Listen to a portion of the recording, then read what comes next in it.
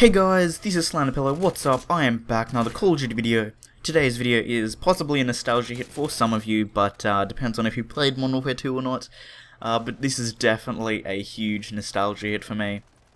I think I was watching Modern Warfare 2 videos yesterday, and I just could not help but put Modern Warfare 2 in and play a few games. I fought through many 2-bar and 1-bar connections, but finally found a 3-bar team deathmatch. I could not find a ground war or a 6v6 domination game. So a 30 kill TDM is all I can offer you guys, sorry. But yeah, that's the problem with playing video games in Australia, is I cannot play any of the old Call of Duties, the older ones, the nostalgia ones. No matter how hard I try, I really find it an absolute chore to try and find a good connection lobby. But either way, hopefully you guys don't mind the 30 kill TDM. It's just a backdrop. I kind of just felt like talking about my a brief, just my Call of Duty history of sorts. Modern Warfare 2 was my very first multiplayer game with friends. I did play Call of Duty 4 on the PS3. I only played like a prestige and a half on the PS3 for Call of Duty 4, but Modern Warfare 2 was where it all took off. It was my first multiplayer game with friends, and I just played night after night, day after day, 40 days worth of Modern Warfare 2. That does not include private matches. I played this an absolute shit ton. It was my first multiplayer with friends, and I just could not get enough of it. I do remember the glitches. I do remember the Javelin glitch, the care package glitch, the pre-patched Model 1887 akimbos. I remember the modded lobbies, the boosters. I remember all of that. I was a booster. But oh my god, this game, it's unreal. It's unreal how much I enjoyed it. For how buggy and broken it was. It was my first multiplayer game with friends, like I said, and I cannot get over it.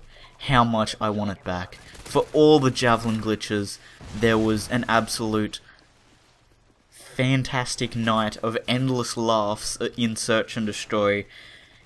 Ninja diffusers, pistol only, just the stupidest of shit would entertain me day after day, night after night, and it's just bringing a massive grin to my face, because I don't know, it's unbelievably difficult to explain my experience with Modern Warfare 2, but I still love it. I don't know, it's hard to explain, because like the group that I hung out with at school, we would play Modern Warfare 2 every night, and it was just, it's endless fun. But I guess it's not endless, because eventually Modern Warfare 2 got to the point where it is unbelievably difficult to find lobbies, but you can't go back to what it is. Like Search and Destroy, I didn't even bother, because majority of the time the fun with Search and Destroy came from being with friends, just laughing at the stupid shit that would happen. But now it's turned into trickshotting and stuff. I did trickshot for a brief period to keep Modern Warfare 2 alive for me, but now that's all really Search and Destroy is, I'm pretty sure.